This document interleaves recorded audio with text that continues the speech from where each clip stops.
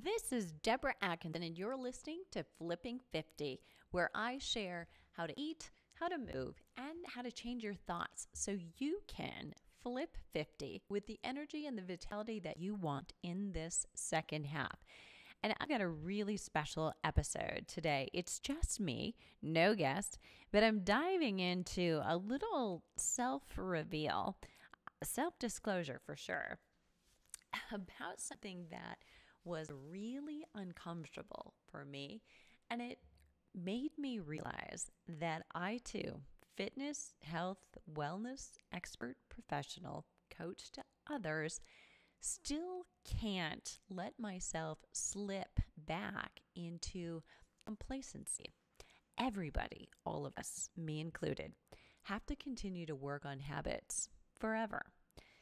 Habits, there's a saying that habits take 3 weeks to form, and that's a myth. The real research on habits is that it takes 66 days to actually form a real habit that becomes automatic, like brushing your teeth. Like, you wouldn't leave the house without brushing your teeth unless you're really, really busy or stressed. But things like that first 5 minutes when you get up in the morning, the very first thing you do, probably automatic. They get out of bed, maybe you go to the restroom, and then you head for the coffee pot. At least that's my habit. So what happened to me is I realized some of the habits that I've let slip. I've let myself off the hook thinking, well, I'm in good shape. I've been doing this all my life, right? So if I don't do it today, that's not a big deal. Or if the hour hike that I desperately needed turns into just 20 minutes of a squeezed in, more rushed than fun workout, that is really okay. But when you're busy in any way, for me, when I'm an entrepreneur working at home and I'm driven, I'm self-motivated, there is always that one more thing to do. There's this, just one more thing. I'm going to get this done before I take a break. And pretty soon it's noon and I can be in my pajamas. And I can do that because I do a lot of audios. I write a lot. I coach by phone. And I get a lot of work done. But it's not at my greatest power, not at my greatest potential, because I would do so much better with a break after a couple of hours for some exercise to come back refreshed and do it all over again, but better, with fewer errors, more productivity, more creativity, better problem solving. So I'm going to tell you a story about what happened to me just last week, but I'm going to end this in a way that I'm going to ask you to join me on a challenge I'm giving myself for the last 2 months of 2018. When I was driving to the airport last week, I had the strangest feeling. I cannot remember a time, perhaps because it's never happened, when I just got on a plane and went somewhere without a schedule. Now, don't panic. I didn't go crazy. I had a hotel room booked. I knew where I was going, and I had a car rented, but I wasn't going to deliver a presentation. I wasn't going to deliver a hug. I wasn't going to attend a lecture. No one would ever know if I showed up or not. I was going into this total black hole of nothing to expect, nothing to measure, and it was really uncomfortable. I was heading to the Huntsman World Senior Games in St. George, Utah, and I have posted about it many videos, all included, many of them in a blog post. I'll link to that here in the show notes. And it had great purpose. But once I got there on the ground, I had no agenda. I was just going to witness it. Having done a podcast with the CEO, Kyle Case, and having been a guest on his podcast, I was intrigued for sure. And I decided that I was going to capture some inspiring moments, and they're coming up, by the way, to share with the Flipping 50 podcast audience and the blog audience. We share a common mission, and I wanted to see the games and help spread the word. And that was all well and good. I had no appointments, no schedule, no mandatory time restrictions. But I was uncomfortable. Seriously? How many times a day do I have to check my watch, make sure I'm on schedule for my next client or my interview, that I'll hit my deadline for the next article, that I'll have my team have what they need from me next to do their job? And I was missing it? Are you kidding me? How often do I wish for a day clear of appointments to focus on a project for a big block of time? Or how often do I or you crave a weekend free of to-do lists and errands to catch up or get ahead? Someone's laughing their, you know what, outfit that. I had created it. I was staring at a few days just like that. Totally uncomfortable. I was uncomfortable with a lack of schedule ahead of me for the next 3 days. I do have boundaries that I honor. I avoid overscheduling, and I draw sharp boundaries on my time off. I don't do evening appointments or weekend coaching unless it's rearranging that just can't be avoided. And yet I was at a total loss. I kept feeling like I needed to be doing something. At the end of my first day, I realized that it was worse than that. I was looking for reasons not to do things, fun things. I was looking for boundaries. At one point on a hike to explore St. George's beauty, and it's breathtaking, by the way, if you've never been there, please go. But a low fence, like I'm talking 12 or 14 inches from the ground to its full height, threatened me. It was there to keep tortoises in a reserve area and safe. And it was not to keep humans out, for crying out loud. It took an adventurous 10-year-old ahead of me to show me the way. Minutes later, as I looked at vast red rocks just begging to be climbed, I didn't see anybody else on them, so I thought, well, that must be off limits. But there were no signs saying so. I just assumed. I finally started out on the hike toward those red rocks, and I was off the grid literally and figuratively.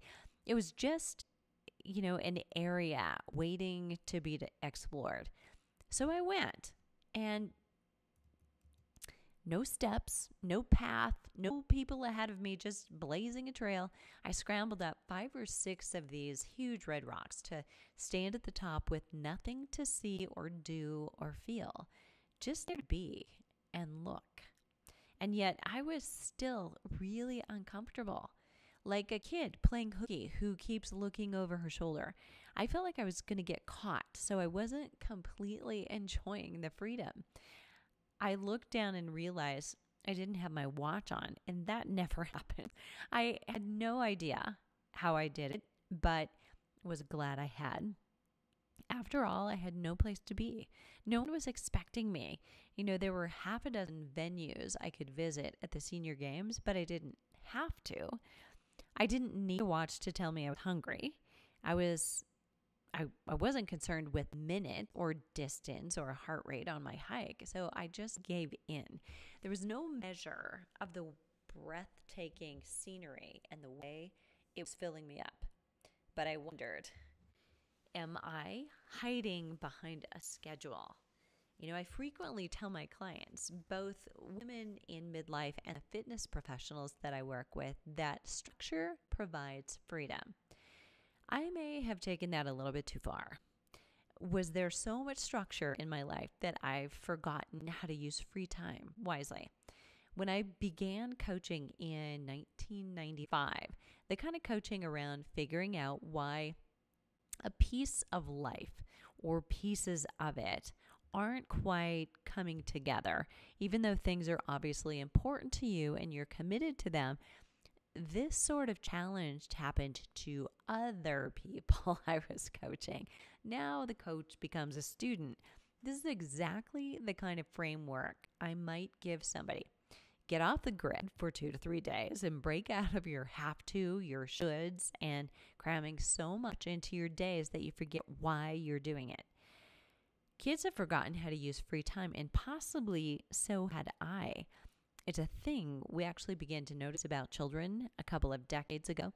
They've gotten so used to constant stimulation, those millennials like mine, that they don't know how to entertain themselves. We gave them Game Boy, an iPad, and games to tell them what to do. And there are fewer and fewer markers and tablets that aren't electronic or building toys.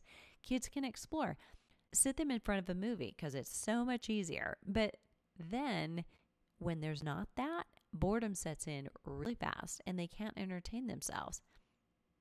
So I began wondering, was I a victim of that too? So I decided to be uncomfortable. I decided to do what I wanted when I wanted to for 3 days. And it was hard.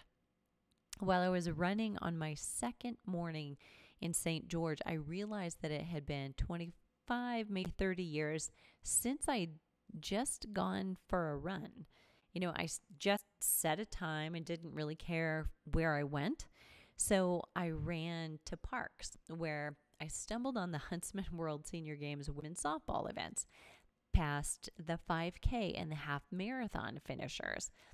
And I noticed, more than usual, I noticed things. We coaches refer to it as being present, being in the moment.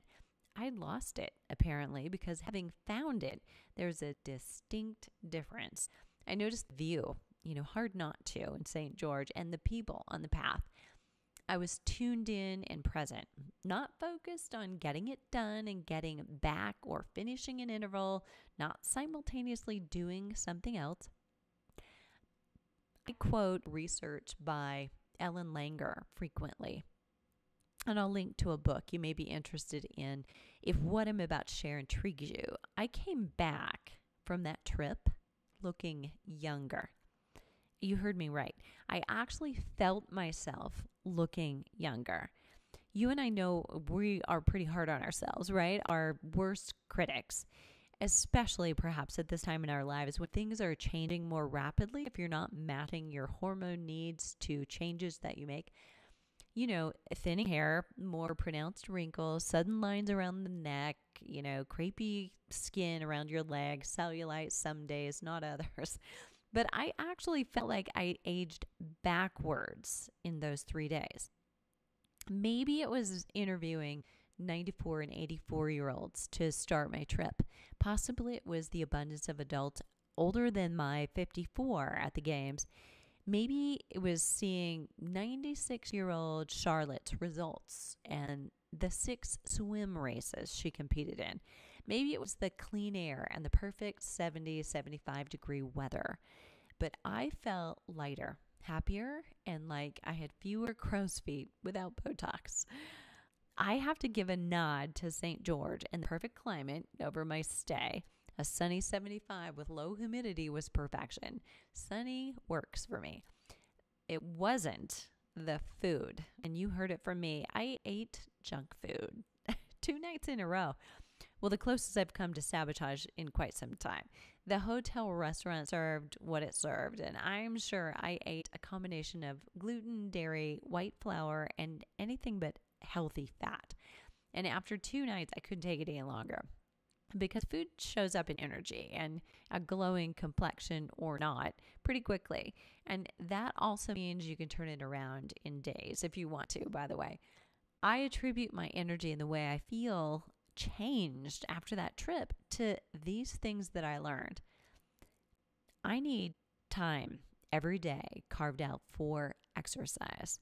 I need time outdoors in sunshine.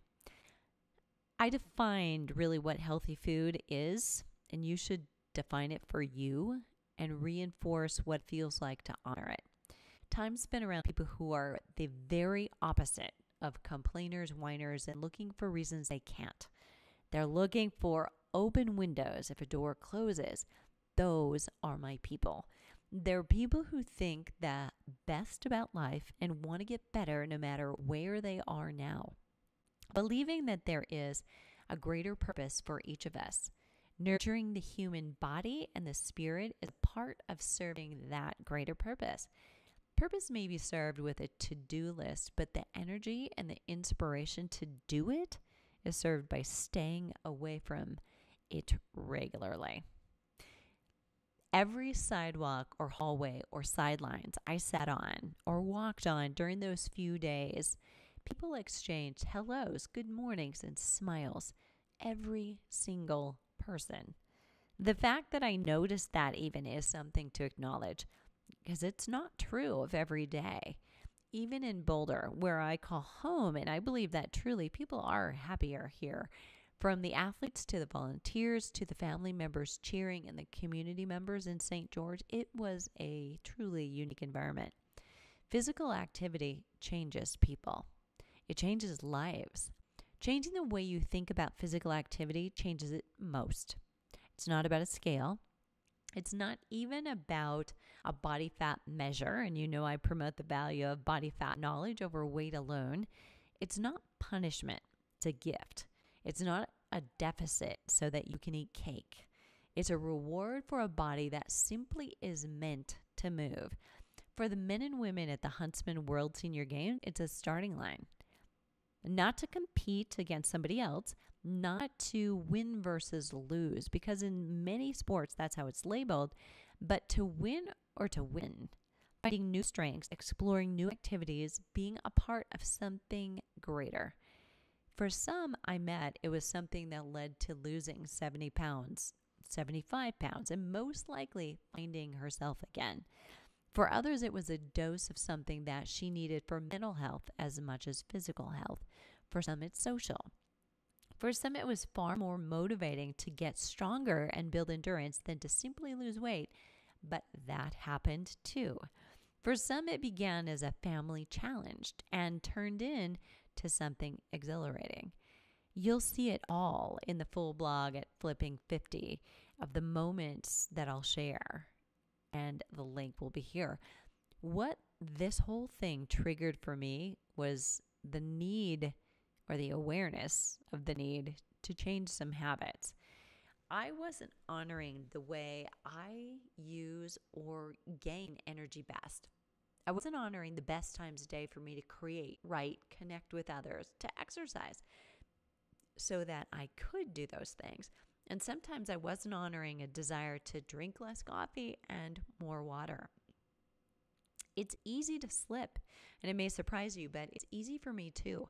When you're in it, you're doing it regularly. It's so easy to let a day go by and skip and get caught up in work and let a much needed long hike slip into a 20-minute more rushed than enjoyed workout. So I'm challenging myself for the next 2 months, these last 2 months of 2018, if you're listening close to the time I've recorded, and if you're listening to this after the fact, you can still comment below the show notes at flipping50.com or comment on Instagram if you're following there. Comment about how you're going to change a habit. I'll share my process. We all have these triggers or cues. Triggers usually are related to bad habits, poor habits. Cues are related to the good ones. It's a certain cue that you have to focus on in order to follow through with a habit that you want to create.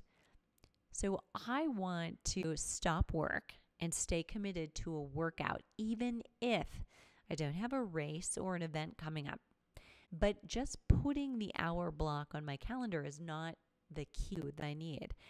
That hour break to get up, set up, exercise, clean up is the habit that I want. But the cue is maybe a 2 or 3 minute thing in reality. For me, I have to decide at 8 a.m. that I go get dressed, whether it's in my swimsuit, bike shorts, or running shoes. If I'm driving to the pool or doing weights at the gym, then getting into the car has to happen then. Too, that's a cue.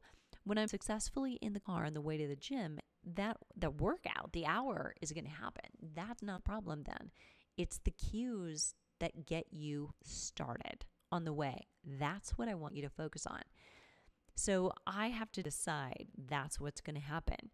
Here's what I challenge you with. Number 1, tell me what habit you either want to commit to or that you want to stop. The committing to something is a little bit easier. Number 2, tell me what you're going to focus on. What is the 2 or 3 minute cue that you're going to do or create that will ensure that you follow through on the habit that you're wanting? It can get really tough right now, right about now at this time of year with year-end excitement or extra work to stay focused on your health goals. And it doesn't have to.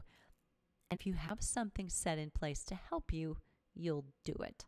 Once you have your habit, share it here at flipping50.com under the blog or the podcast or at Instagram.